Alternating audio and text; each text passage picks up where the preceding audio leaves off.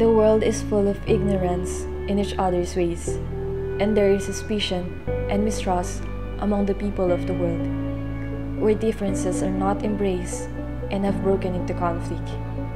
Indeed, the world should live as global citizens free of hate and intolerance, and honed with peace and acceptance, where advocacies are built and anchored in education, culture, human, natural and social sciences, and information and communication. Since 1945, UNESCO has been the courier of peace and change, a messenger that is building peace in the minds of men and women. Dialogue and mutual understanding are the foundations of peace, where it is constructed upon a person's just, logical, and moral unity of humankind.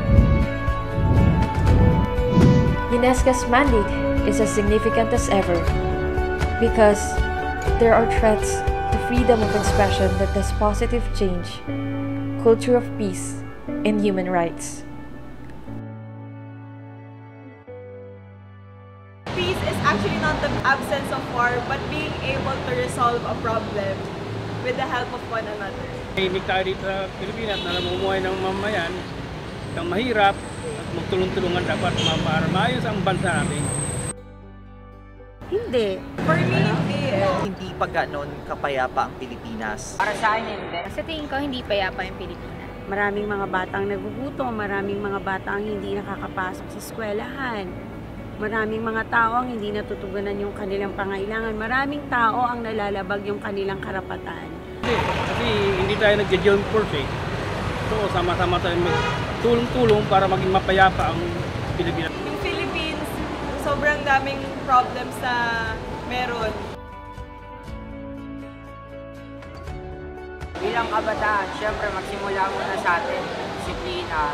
Pagiging determination lang natin sa sarili natin. Kung ano yung dapat natin gawin natin.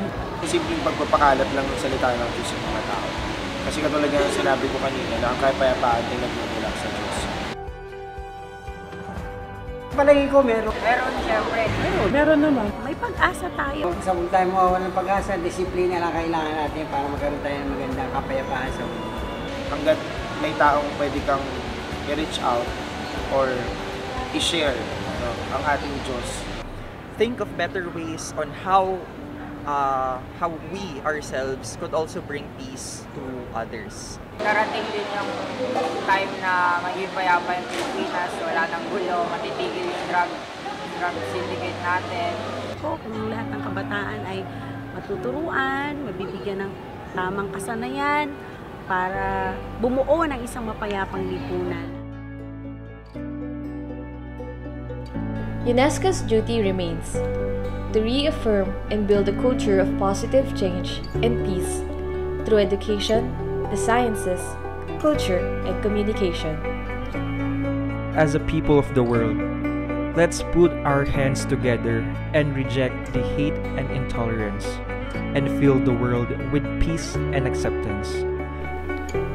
Since wars begin in the minds of men and women, it is in the minds of men and women that the defenses of peace must be constructed. Be part of UNESCO. Become a UNESCO courier of peace and change.